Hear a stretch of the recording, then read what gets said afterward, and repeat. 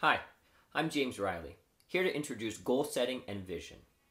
First, you must establish your why and define your purpose.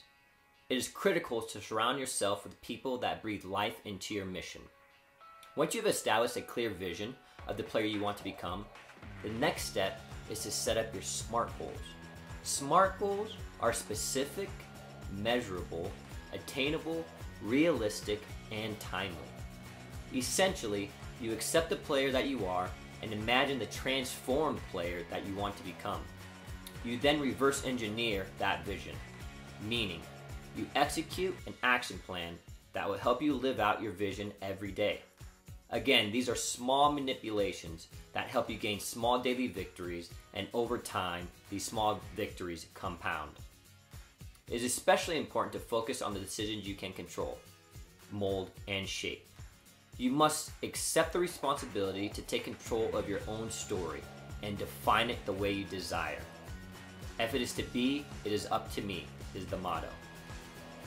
In my career, I've used goal setting and vision tremendously since I can remember, from junior high all the way throughout my professional career.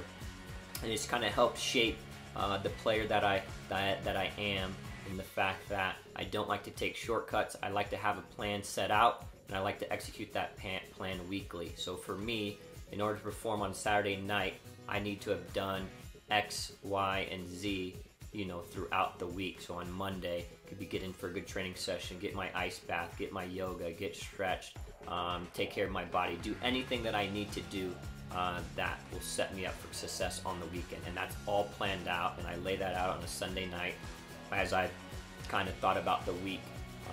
And that for me has really helped. And then after that game and after that performance is when you really analyze and get into the kind of the nitty-gritty of what you did well and what you need to work on, and that's all part of the process. So the future is decided by actions of today.